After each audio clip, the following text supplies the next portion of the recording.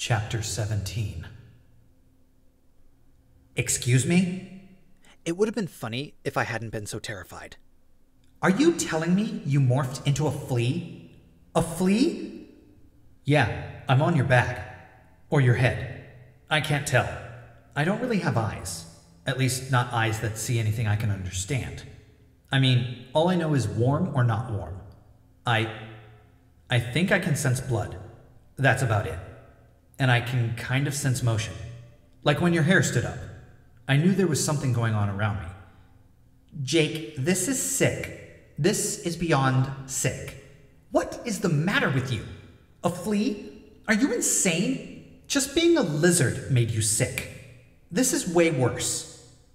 Actually, it's kind of okay, he said. I mean, I don't know how to explain it, but the flea mind is so limited, it's not hard at all to control. All it knows is to move toward the sense of warm blood and eat. It's like, I don't know, like in a way I'm not even really in the flea because I can't see much or sense much. I expected it to be horrible, but when Cassie and Marco and I tested it out, they're in on this with you? Of course. That's why Cassie had made such a point of patting my head. She was depositing Jake on me. Rachel, we were worried about you. We figured someone should go along with you.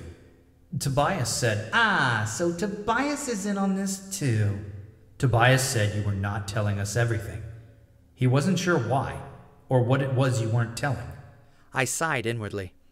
I guess it's good to have friends who care about you. But on the other hand, Jake had practically made me run into Chapman.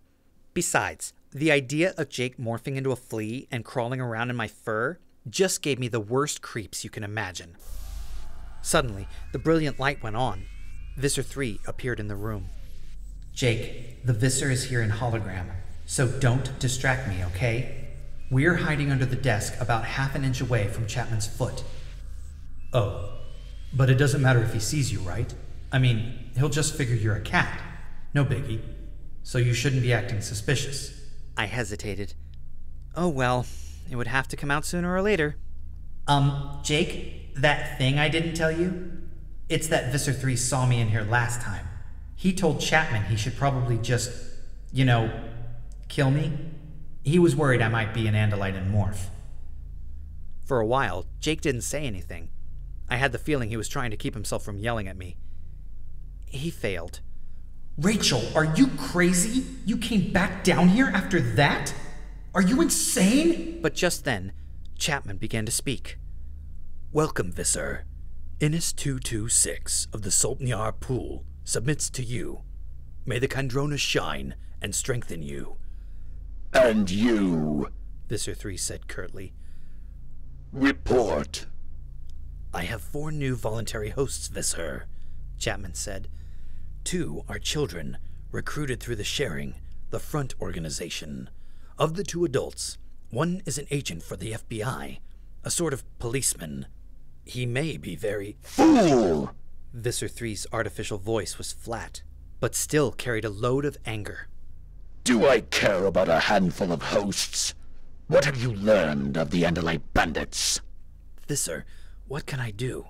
Unless they show themselves. They used earth animals in the attack on the pool. Visser 3 said. They used powerful, dangerous earth animals. Find out how they obtain such morphs. My experts here tell me such animals are rare on this part of the planet. Yes, Visser. I will do... Yes, you will. And we have another matter. We need 6 more human controllers, suitable for work as guards. They will be used to increase the guard around the Kandrona. What's happening? Jake asked. Chapman is getting reamed by Visser 3. Too bad Marco isn't here. He'd enjoy seeing Chapman get chewed out. He wants us bad, I said. Or at least he wants the Andalites he thinks we are. He's putting extra guards around the Kandrona. Human controllers. That's interesting. Maybe he'll... The foot moved too quickly. The point of the shoe hit me in the ribs.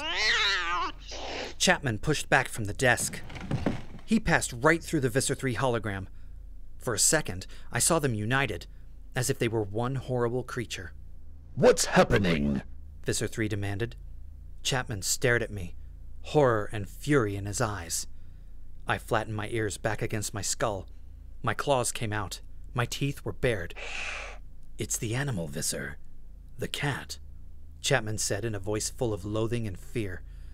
Visser 3 seemed to make a seething, half-hissing noise.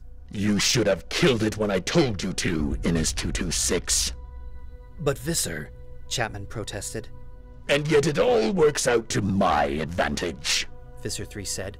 Now there can be no doubt that this cat is one of the Andalite bandits.